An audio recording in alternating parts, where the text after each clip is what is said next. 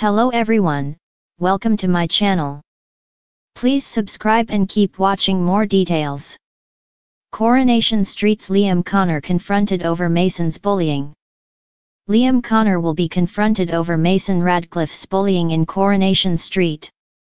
The soap's bullying storyline intensifies in the coming week when Mason threatens young Liam with a knife after his plot to stitch up the teen doesn't work.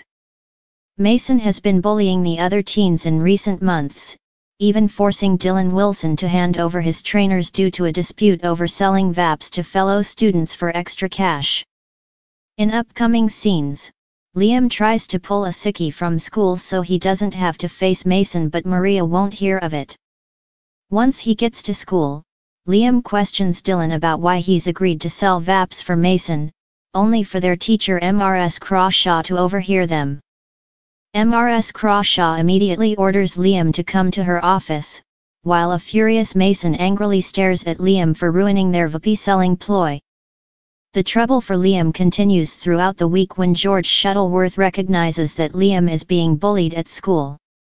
George invites Liam to have a chat and opens up about his own experiences of being bullied when he was a young boy.